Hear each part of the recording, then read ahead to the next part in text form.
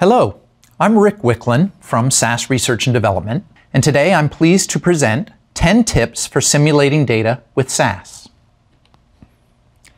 SAS software provides many tools for simulating data.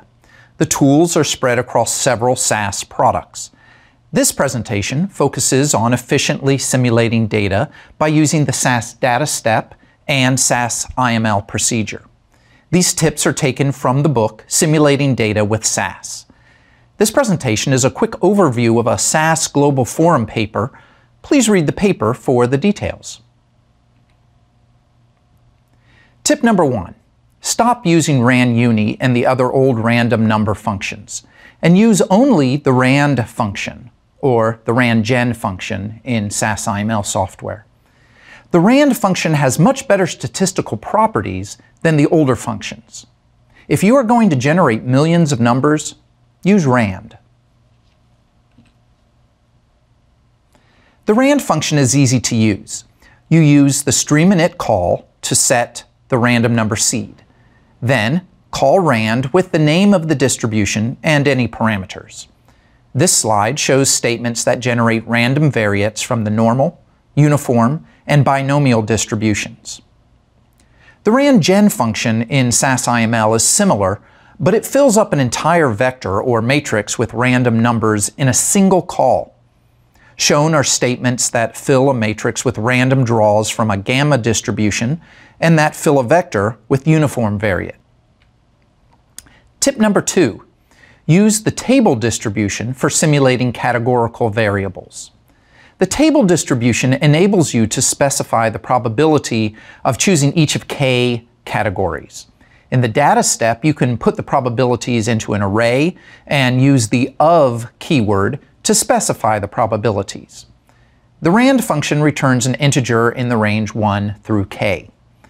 The SAS IML version is similar, except that the probabilities are specified by using a vector. In either case, the frequencies of the sampled data are close to the specified probabilities.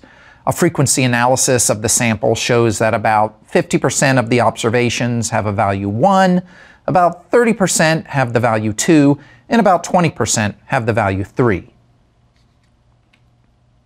Tip number 3. Learn how to simulate from finite mixture distributions.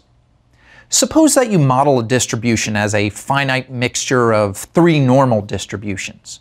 You can use the table distribution to generate a random number 1 through 3. Based on that value, you can generate x from a normal distribution with a particular mean and variance.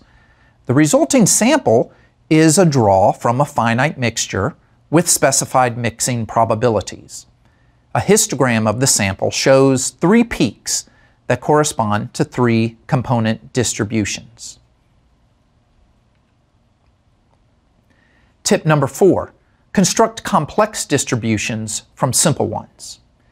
If you look in the SAS documentation, you might mistakenly conclude that SAS software supports only about 20 distributions. Not true. You can combine these simple distributions to generate mixtures of distributions, clustered data, and more exotic distributions. You can also write short programs that implement acceptance-rejection algorithms for truncated distributions, or a program that simulates from any cumulative distribution function. Tip number 5. Use SAS IML software for multivariate simulation. The data step is a powerful tool for simulating data from univariate or uncorrelated multivariate distributions. However, the SAS IML language, which is a matrix language, is the tool of choice for simulating data from correlated multivariate distributions. SAS IML contains many built-in functions for simulating data from standard multivariate distributions, and supports the matrix computations that are required to create algorithms that sample from less common multivariate distributions. For example, this program simulates 1,000 observations from a trivariate normal distribution. All you need to do is specify the mean vector and the covariance matrix. The RANDNormal function returns a 1000 by 3 matrix where each row is an observation for the 3 correlated variables. You can compute sample statistics on the data matrix to convince yourself that the simulated data are correct. The mean of the simulated data is close to the population mean. The covariance of the simulated data is close to the population covariance. Tip number 6. To carry out a Monte Carlo study, do the following. 1. Draw a sample from a known distribution. 2. Compute a statistic on the sample. 3. Repeat this process many times to create an approximation to the sampling distribution of the statistic. How can we do this efficiently in SAS? The answer is to use by-group processing. Generate 1,000 samples in a single data set, with each sample marked by using an ID variable. Then, you can use a by variable in the analysis procedure to run 1,000 analyses and save the statistic of interest for each by group in an output data set. The distribution of the 1,000 statistics approximates the sampling distribution of the statistic. Here's a concrete example. Suppose you want to know the sampling distribution of the mean for random samples of size 10 drawn from the uniform distribution on the interval 0, 1. The data step on this slide creates 1,000 samples, each identified by a value of the sample ID variable. The first 10 observations are the first sample, the next 10 are the second sample, and so on. You can call proc means and use the by statement to obtain 1,000 sample means. The distribution of those sample means approximates the sampling distribution of the mean for samples of size 10. Notice that the means procedure uses the no print option to suppress the display of 1,000 tables. You don't want to view these tables, so why even create them? Instead, the output statement writes the 1,000 statistics to an output data set. That, in fact, is tip number 7, suppress output during simulation. You never want to print tables for thousands of by groups. For a simple computation such as the mean of 10 observations, it takes longer to display the ODS table than it does to compute the statistic. Instead, use the no print option, or use ODS to suppress output. In a similar way, you might want to turn off the notes to the SAS log and suppress the creation of nodes in the ODS results window, which is shown in the lower right. For procedures that do not support the no print option, you can use these simple macros. Use the ODS off macro to turn off the ODS system, including ODS graphics, prior to calling a procedure.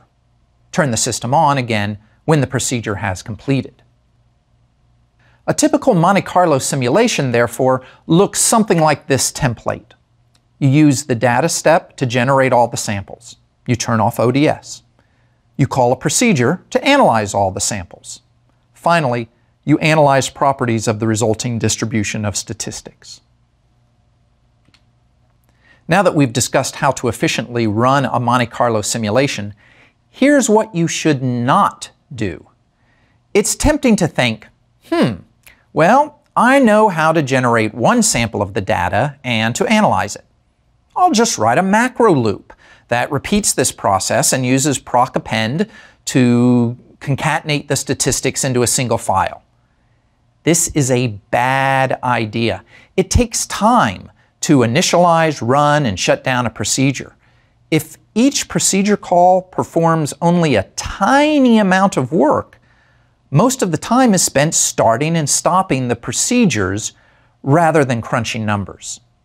In contrast, the by-group approach starts and stops procedures only once, and each procedure performs many computations. The by-group approach can easily be hundreds of times faster than a macro loop. So tip number 8 is to avoid writing macro loops. Tip number 9. Learn the many tricks and techniques for simulating data that obey regression models. Useful techniques include simple regression, generalized regression models such as logistic and Poisson regression, and mixed models that contain random effects. Here's an example of a simple regression model for two continuous regressors. This example uses the x and z values from the explanatory dataset. 1,000 regression samples are simulated. For each sample, the y variable is created as a linear combination of the regressors plus a random error. The parameters for this model are 1, 1/2, and 1/3. So if you run a linear regression on any one sample, the parameter estimate should be close to those values. You can call procreg and use the by statement to produce 1,000 parameter estimates. The scatter plot shows the parameter estimates for the coefficients of x and z. You can see that the estimates are centered around the value 1/2, 1/3, which is the true value of the parameters in the model. Similarly, the intercept estimates are centered around the value 1. Tip number 10. Learn how to use simulation to estimate values for power and sample size. Although proc power can provide the power for many hypothesis tests, sometimes simulation studies are the only way to estimate power. The technique is not very complicated and it is very useful. Details are given in the paper in the proceedings. This then is the list of 10 tips for simulating data.